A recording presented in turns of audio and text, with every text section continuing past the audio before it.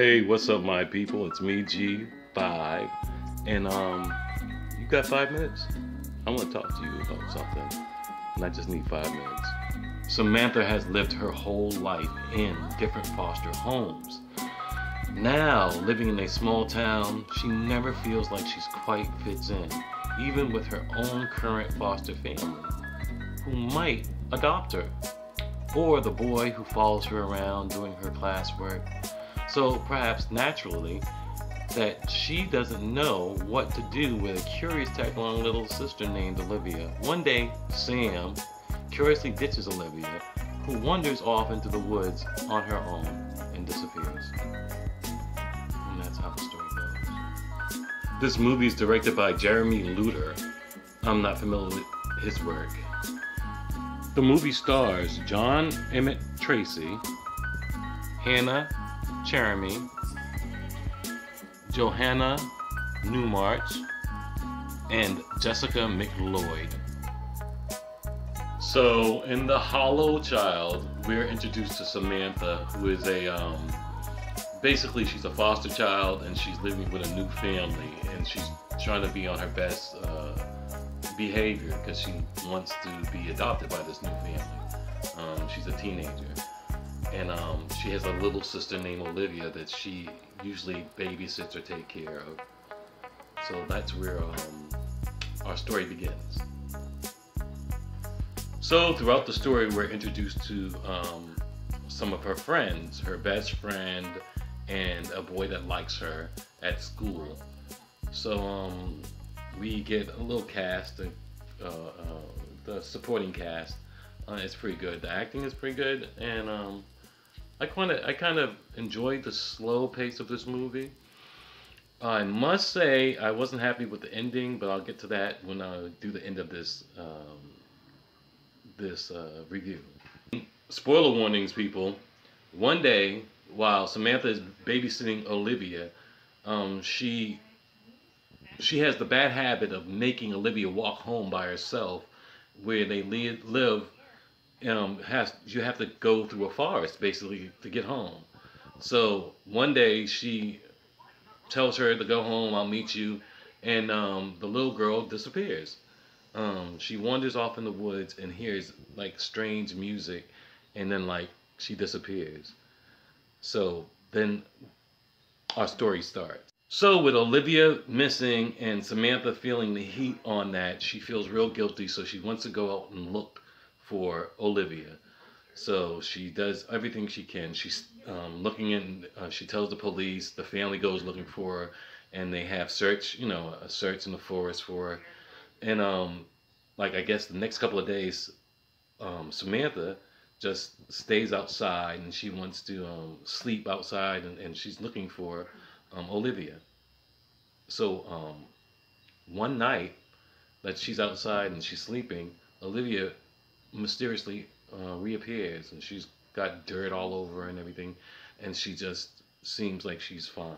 So a little later on in the storyline, we find out that Olivia is acting very strange. She's doing very weird things. She's plucking the eyes out of her dolls. She's laughing at murder. She's just not acting herself, and no one's noticing this but Samantha. And Samantha's like, can't you see, like, there's something wrong with this chick? There's something seriously wrong with this little girl, but no one believes her. So at one point, Olivia starts doing some heinous and creepy shit, and one by one, Samantha's friends disappear.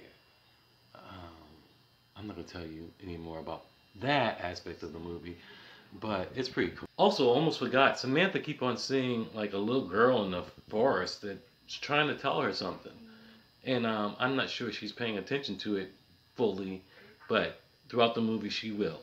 Throughout the movie there's been this redhead woman who pops up, and she's like the town crazy. People make kind of fun of her, but it's a typical horror movie trope, like that she's been troubled by the same thing that this young lady has been troubled by, so she has to get her information from her. So, but it's a pretty typical setup. Samantha keeps on finding clues that this little girl is something wrong with her, and she's not who we think she is. So she tried to convince people again, but people just don't believe her. So it is what it is. The hollow child. Hello, child. Hello, child. No, the hollow child. It's pretty good, but um, let me tell you, it gets like they build the movie up. And, the storyline is pretty good, and then like at the end, it seems like someone just gave up at the end of the storyline. I didn't like how it ended. It was very predictable. Like I could see this coming a mile away. Um, Especially how they like the very last end, like the very like shock. They should, trying to give you a little jump or whatever. And it was like, oh, I knew that, you know. But other than that, it's pretty much a typical horror movie. You're trying to figure out, what the little girl is and where's the original little girl and stuff like that. Um, the Hollow Child I recommend for a quick watch. I'll give it. I don't think it's the greatest movie. I didn't like the end, but the acting was decent. There's not that many special effects in it, but it gives you a creepy feel. It has a slow burn, and sometimes those are good movies. Um, so I enjoyed it. It wasn't spectacular, um, and it wasn't horrible, but it could have been better um, as far as the storyline goes near the end. But again, I believe solid acting was good. There was like no one I didn't believe in their role. Um, Maybe the best friend, she wasn't that good. Uh, well, I can't like everything, right? So it was okay. I didn't like it. I just didn't like the end.